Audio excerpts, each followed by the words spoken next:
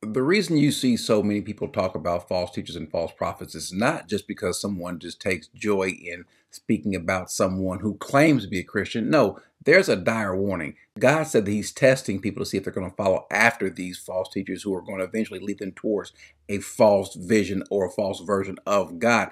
He says that His hand will be against not only the person that gives the false prophecies and the incorrect revelation, but also the people that follow them. As a matter of fact, the Bible in First King tells of a man of God who ignores what the word of God says, instead listens to a prophet who is lying. The Bible still tells us that that prophet lied, but the point is he killed the man of God for not listening. There is a warning. If you follow after these people, if you have these itching ears and will not listen to sound doctrine, God will still deal with you as well.